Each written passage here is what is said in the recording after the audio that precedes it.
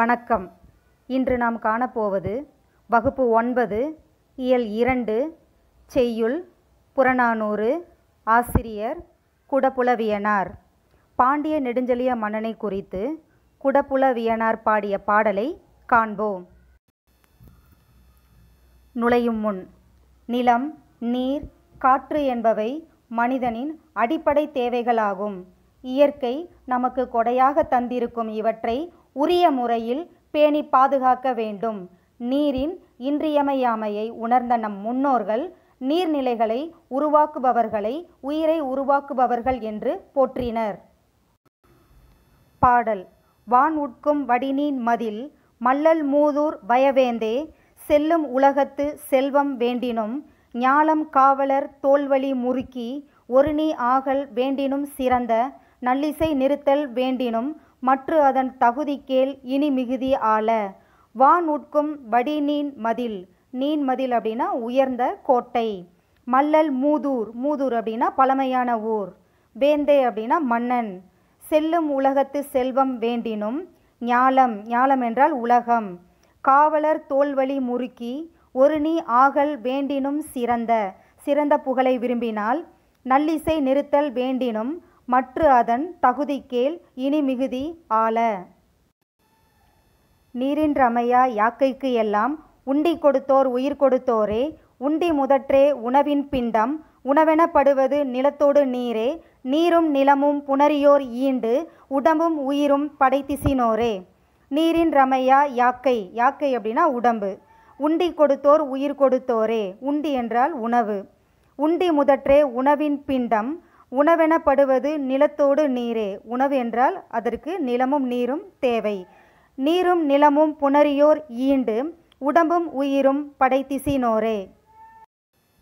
வித்திவான் நோக்கும் புன்புலம் கண்ணகன் வைப்பிற்று ஆயினும் நன்னி ஆளும் இறைவன் தாட்கு உதவாதே அதனால் அடுப்போர் செழிய இகழாது வல்லை நிலநெளி மருங்கின் நீர்நிலை பெருக தட்டோர் அம்ம இவன் தட்டோரே தள்ளாதோர் இவன் தள்ளாதோரே. வித்திவான் நோக்கும் நெல் தானியங்கள். வித்திவான் அப்படின்னா நெல் தானியங்கள். புன்புலம் அப்படின்னா புல்லிய நிலம். வைப்பின்று ஆயினும் நன்னி ஆளும் இறைவன் தாட்கு. தாட்குனா முயற்சி என்று அர்த்தம். உதவாதே அதனால் அடுப்போர் செழிய இகழாது வல்லை நிலன் நெளி மருங்கின். நெளி அப்படின்னா குளிர்ந்த இடங்கள். நீர்நிலை பெருக தட்டோர் அம்ம இவன் தட்டோரே தள்ளாதோர் இவன் தள்ளாதோரே. விண்ணை முட்டும் திண்ணிய நெடுமதில் வளமை நாட்டின் வலிய மன்னவா போகும் இடத்திற்கு பொருள் உலகம் வெல்லும் ஒரு தனி ஆட்சி. விண்ணை முட்டும் திண்ணிய நெடுமதில். விண்ணைனா வானை தொடும் அளவுக்கு வலிமையான நீண்ட கோட்டை. வளமை நாட்டின் வலிய மன்னவா. வளமையான நாட்டின் மன்னனே போகும் இடத்திற்கு பொருள் உலகம் வெல்லும் ஒரு தனி ஆட்சி. இந்த உலகத்தை வெல்ல ஒரு ஆட்சி வேண்டுமெனில் வாடாத புகழ் மாலை வரவேண்டுமென்றால் தகுதிகள் இவைதாம் தவறாது தெரிந்து கொள். உணவால் ஆனது உடல் நீரால் ஆனது உணவு. உணவு என்பது நிலமும் நீரும். வாடாத புகழ் மாலை மங்காத புகழ் வரவேண்டுமென்றால் தகுதிகள் இவைதாம் தவறாது தெரிந்து கொள். இந்த தகுதிகள் தான் வேண்டும் என்பதை தெரிந்து கொள். உணவால் ஆனது உடல் நீரால் ஆனது உணவு. உணவு என்பது இந்த நிலமும் நீரும் சேர்ந்தது.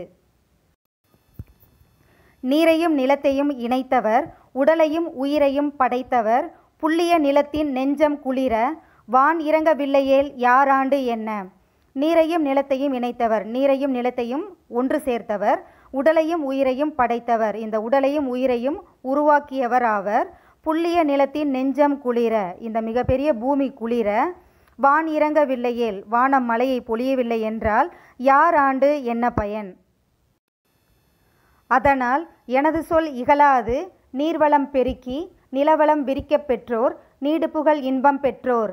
நீ நிலத்தில் மற்றவர் இருந்தும் இறந்தும் கெட்டோர் மண்ணுக்கு பாரமாய் கெட்டோர். அதனால் எனது சொல்லை இகழாது கேட்பாயாக. நீர்வளத்தை பெருக்கி நிலவளத்தை விரிக்க பெற்றோரே நீடுபுகழ் பெற முடியும். மற்றவர்கள் இந்த பூமியில் இருந்தும் இறந்ததற்கு சமமாவர் என்கிறார் புலவர். பாடலின் பொருள்.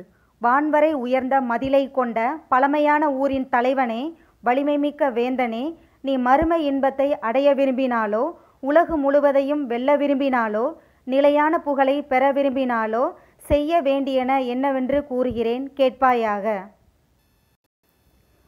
உலகில் உள்ள யாவற்றையும் மிகுதியாக கொண்டு விளங்கும் பாண்டிய நெடுஞ்செழியனே, நீரின்றி அமையாத உடல் உணவால் அமைவது, உணவையே முதன்மையாகவும் உடையது. எனவே உணவு தந்தவர் உயிரை தந்தவர் ஆவர். யார் ஒருவருக்கு ஒருவர் உணவு கொடுக்கிறார்களோ அவர்களுக்கு அவர் உயிரை தந்தவராகவே கருதப்படுவர். உணவெனப்படுவது நிலத்துடன் நீரும் ஆகும். நிலத்தையும் நீரையும் ஒன்று சேர்த்தவர் இவ்வுலகில் உடலையும் உயிரையும் ஒன்று சேர்த்தவர்.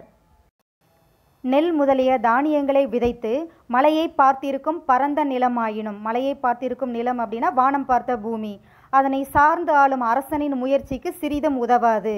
அதனால் நான் கூறிய மொழிகளை இகழாது விரைவாக கடைப்பிடிப்பாயாக. நிலம் குளிந்த இடங்கள் தோறும் நீர்நிலையை பெருக செய்தல் வேண்டும். நிலம் குளிந்த இடங்கள் அப்படின்னா பள்ளமான இடங்கள், இந்த இடங்களிலெல்லாம் நீர்நிலையை பெருக செய்ய வேண்டும். அவ்வாறு நிலத்துடன் நீரை கூட்டியோர் மூவகை இன்பத்தையும் நிலைத்த புகழையும் பெறுவர். இதை செய்யாதவர் புகழ் பெறாது வீணே மடிவர். நூல்வெளி. எட்டுத்தொகை நூல்களுள் ஒன்று புறநானூறு. எட்டுத்தொகை அப்படின்னா சங்க இலக்கியம். 8 நூல்களை கொண்டது. நற்றிணை, குறுந்தகை, ஐங்குறுநூறு, பதிற்றுப்பத்து, பரிபாடல், கலித்தொகை, அகநானூறு, புறநானூறு. புறநானூறு என்பது புறப்பொருள் பற்றிய 400 பாடல்களின் தொகுப்பு. இது பண்டைய வேந்தர்களின் வீரம், வெற்றி, கொடை பற்றி கூறுகிறது. குறுநில மன்னர்கள், புலவர்கள், சான்றோர்கள் போன்றோரின் பெருமைகளை பற்றியும் கூறுகிறது. அன்றைய மக்களின் புறவாழ்க்கை பற்றியும் கூறுகிறது. இந்நூல் பண்டைய தமிழர்களின் அரிய வரலாற்று செய்திகளை அடங்கிய பண்பாட்டு கருவூலமாக திகழ்கிறது. இப்பகுதியில் புறநானூறு பாடல், பாடல் பொருள், நூல்வெளி முடிவுற்றது. நன்றி, வணக்கம்.